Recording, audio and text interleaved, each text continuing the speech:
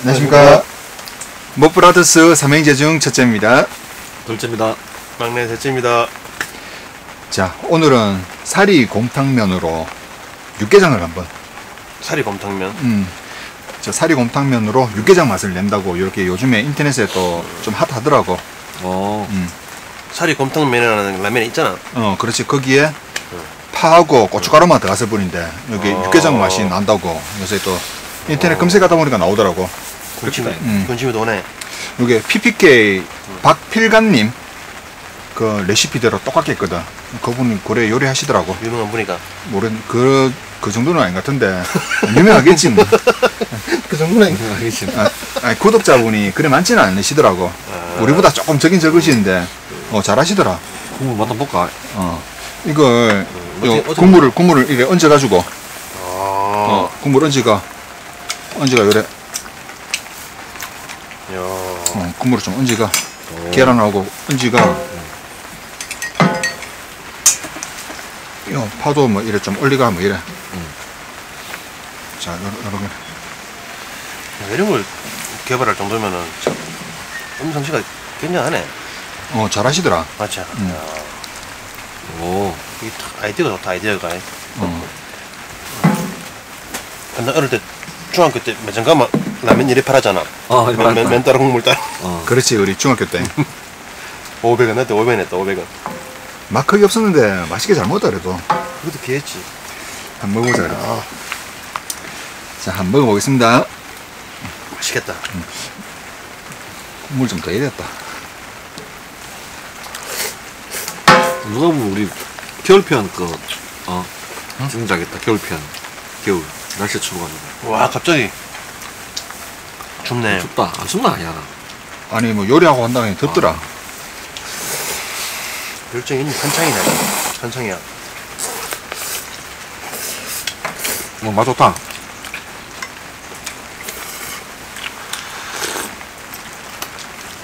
면발이 좀 비빔면 면발 같다. 면을 좀 빨리 뺐어. 내가 굵은 걸 싫어해가지고. 매가네. 맛있다. 육개장 맛이 나나?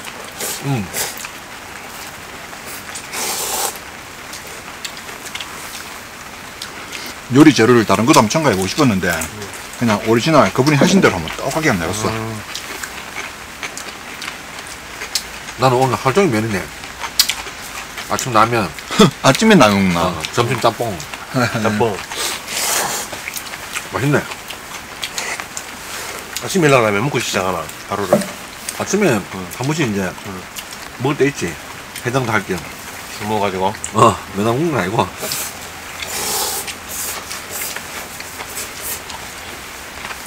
그래, 어제 술 한잔 했나? 가다해. 술 매일 한다 이가? 매일 해도 뭐 내가 매일 한다 하겠나? 방송에서. 그렇네. 가끔 하는 게지 뭐. 써맥 전문가님.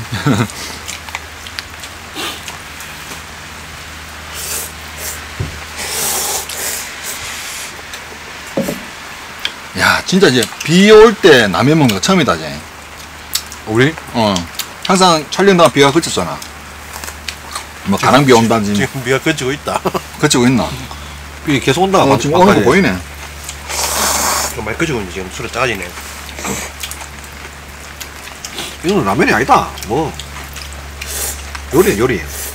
쭉하게 좋네.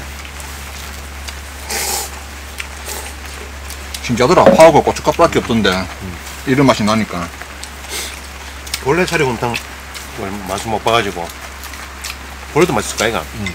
근데 그 사리곰탕 그 스프가 맛있다니까. 사골 육수로 만든 거잖아.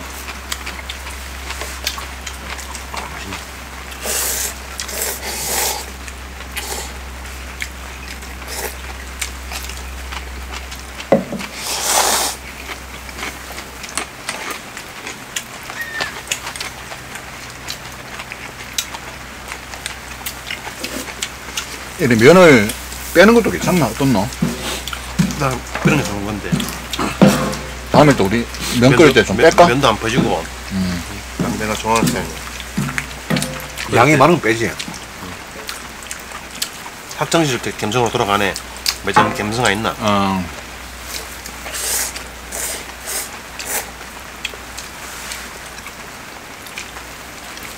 그때 라면 얼마였지? 100원? 근데 중학교 때는 500원 했다. 500원? 400원. 고등학교 때서는 이제 컵라면 사 먹었고. 그냥 맞다 그래 컵라면. 그러면 사라지고 컵라면으로 됐던 거더라. 매점에서 파는 라면이 제일 맛있었다. 그때는 뭘 먹어도 맛있더라. 맵노? 맵네 또. 또 맵다고. 물 없나 물?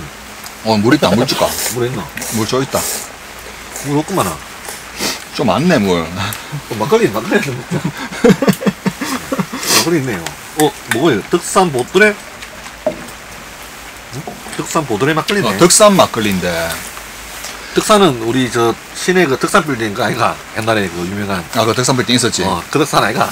나 그 한 번도 안 가봤는데. 가봤나? 가봤나? 그 춘천이다 아이가. 옛날에 그 덕산 빌딩. 대구 덕산이 지역명이가. 지역명이죠. 힘들어. 진천, 충북. 충북. 진천 덕산이더라고. 우리 전라도에서 이제 충북으로 올라갔네. 이 막걸리 영희님하고 반짝이는 노을님이 추천하셨는데 이제 이분들이 추천하신 게 덕산 막걸리를 추천하셨거든. 여기에 덕산 막걸리에서 이제 그 자녀들이 나와가지고 무감싸면 안 되겠나? 새로 만드는 것 같더라고. 야, 그럼 한잔 해보자. 3대째 가 3대째. 근데 3대가 직접 빚은 막걸리. 맛있대. 먹기 전에 맛있대.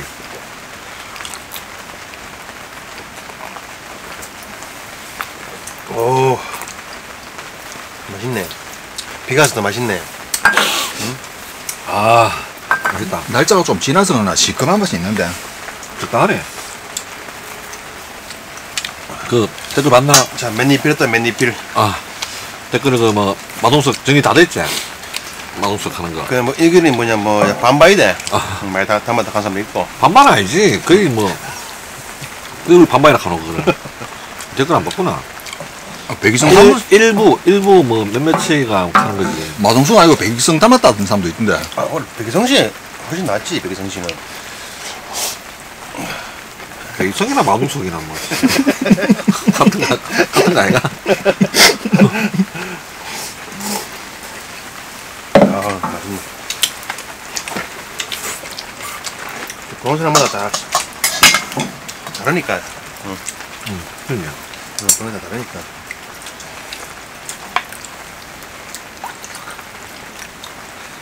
마동수 씨는 우리보다 희야이가? 나이? 나이 아나.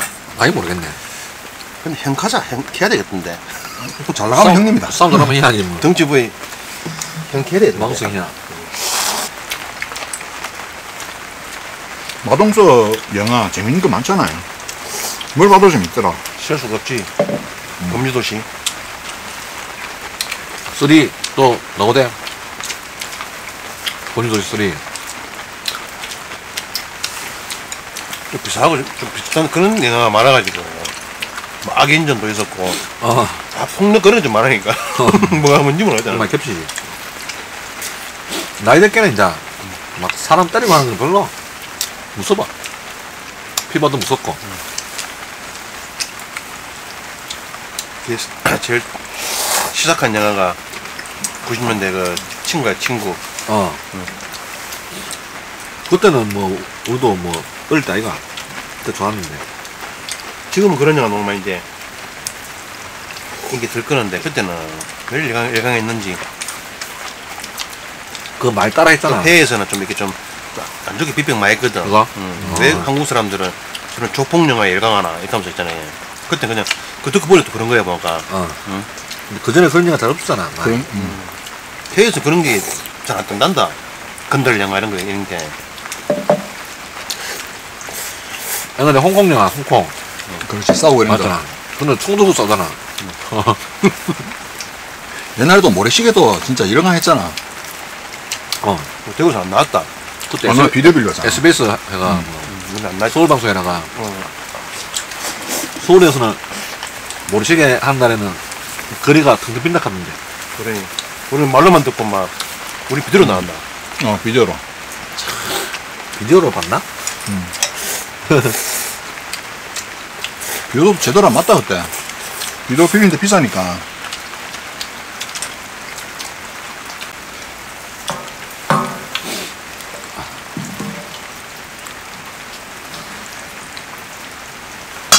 맨날 매점에서 알같이 까만 까자 알까자 깜돌이가 있던 감독이. 그런 거 사가지고 교복 안에 콕 넣어놓고 수업 시간에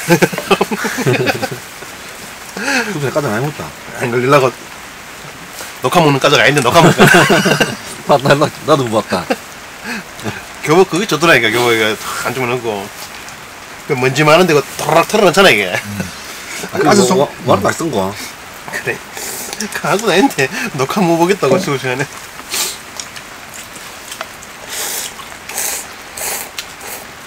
그 맛이 이제 쉬는 시간에 먹는 거하고 맛 다르지? 수업 시간하고 맛 다르지?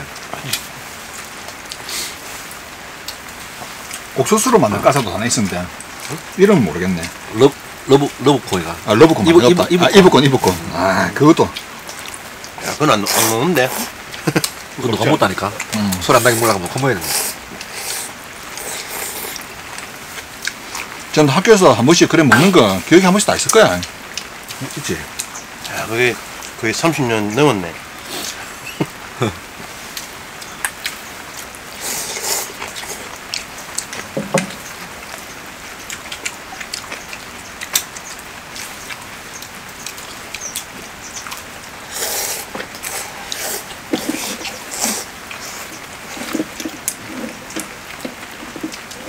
야, 국물이 정말 뭐 다르다. 달라. 깊은 맛이 있네. 품질가 왜 안 나와?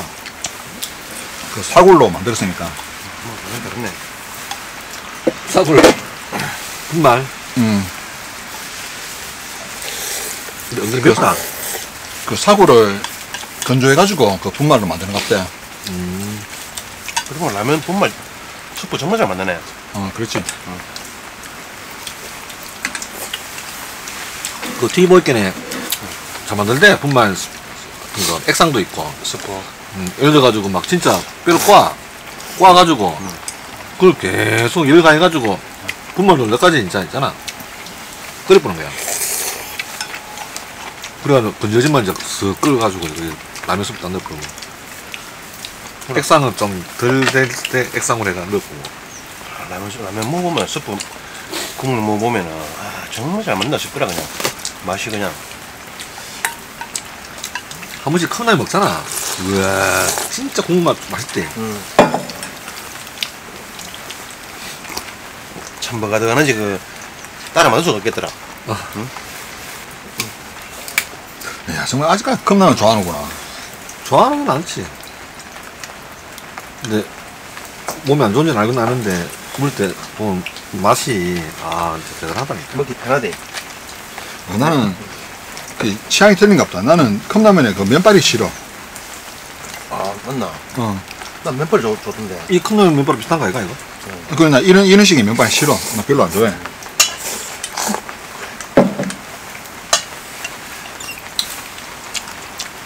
이야 새 그릇째. 맛있다. 얼마 안 먹나? 밥 먹었는데 아침에. 라면에 그래가지고 밥 먹고 왔지.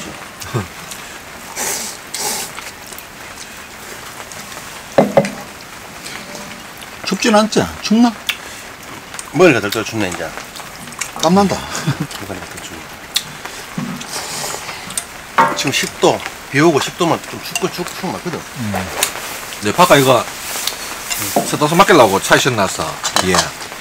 근데 뭐 입었지.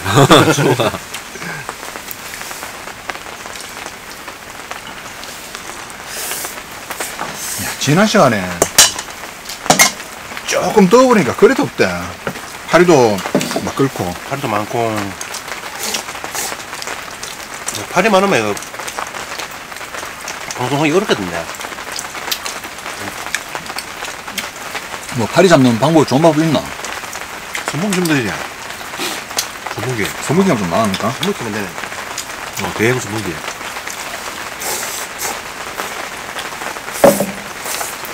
딱 요 정도 날씨가 참 좋은 것 같다. 그냥 1년 내내 요 정도 날씨면 좋겠다. 춥다. 춥나? 추위 많이 타네.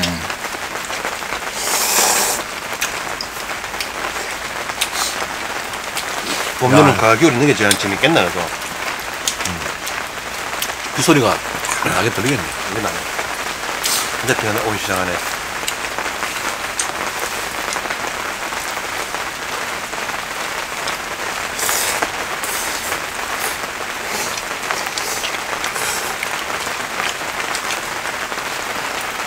야, 파를 그렇게 많이 넣었는데 파 거의 다 먹었네. 파가 맛있네. 정말 인도네시아 갔을 때 낮에 막 30 몇 도 이렇게 하잖아. 이게 1년 내내 이렇다 하니까 우린 난 못 사겠더라. 또 추워지는 맛 있어야 되는데 계속 덥잖아 그냥 1년 내내. 그러니까 이거는 한국이 낫겠다. 또 자기들 때문에 불편한 것도 있지 물론. 집에 옷이 좀 많아가지고 불편한 거 겨울옷 이런 것 때문에. 난 좁은 데 더운 데를 갈게 네. 계속 막 솔직히 안 추울 게네. 추위 싫어하는 사람들은 어서 날아가면 좋아하대. 이게 좀 우나라 보면 좀 추운 게 질린다 싶으면 다시 그런 거 있다. 봄오고 여름 또 질릴 때 되면 또 추워지고 그게 더 나은 것 같더라고. 여름이 결과적으로 좋긴 좋은데 나는 따져보면 차라리 겨울이 낫다.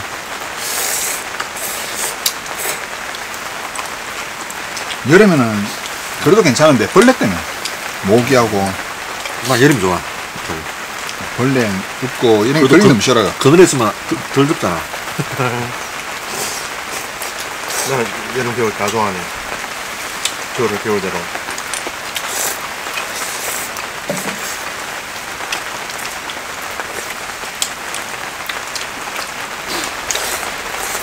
야, 감자 많이 컸다. 곧 꽃피겠네. 비올 게네, 막. 아, 요- 크네. 요 새로 딴 거죠? 맛이 틀리다. 아, 그래나? 좀 덜 새콤하다. 그렇네. 어. 떡상 맛있다. 아, 두 번째 병이 괜찮네. 일단 먹어야 두 번째 병. 날짜는 똑같은데 왜 그렇지? 맛이 틀리네.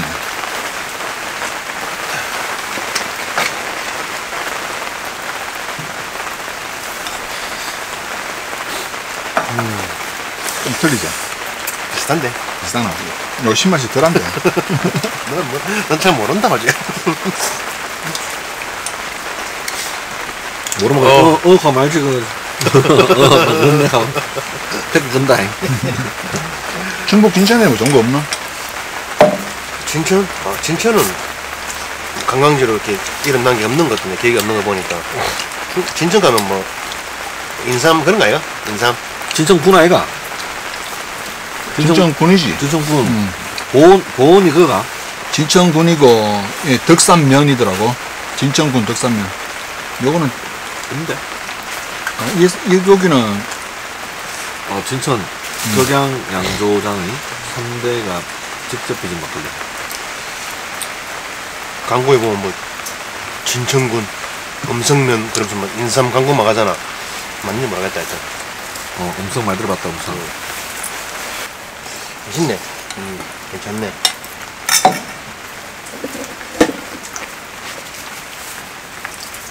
아, 국물이 좋다, 국물이. 국물이 좋아. 1,600원. 1600원. 얼마겠노? 1,800원. 도매가가 소매가가. 소매권 하긴 했잖아. 이제 소매권 해야지. 아니, 이건 저렴하더라. 1,600원 맞지? 1400원밖에 안 하더라. 자, 무조건 높게 딱 얘기하고 시작하는 거냐. 높게 얘기해야 내가 잃는 게 없잖아. 개 낮게 해가지고. 높게 막걸리 했어, 좋아할 때이고. 나도 지금 1,600원 해가지고 순간 후회했다. 순간 후회했어. 아, 잘 먹다. 아, 정말 육개장 맛 나네. 많이 먹었다, 오늘. 세 그릇 먹었다. 나도 그래. 그래. 그럼 오늘 뭐, 비 오는데, 와, 참, 이게 또, 이 낭만이라 해야 되는 걸. 비 오면서 먹는 라면, 맛. 도시 살면 이런 걸 못 느끼지. 야외에서. 그래 뭐 마무리하고 우리 또 다음 시간에 찾아뵙자 그래. 네, 오늘은 육개장 사리곰탕이었습니다. 오늘 하루도 즐겁게 보내시고 저희는 다음 시간에 찾아뵙겠습니다. 지금까지 먹브라더스 삼행제였습니다. 감사합니다. 감사합니다.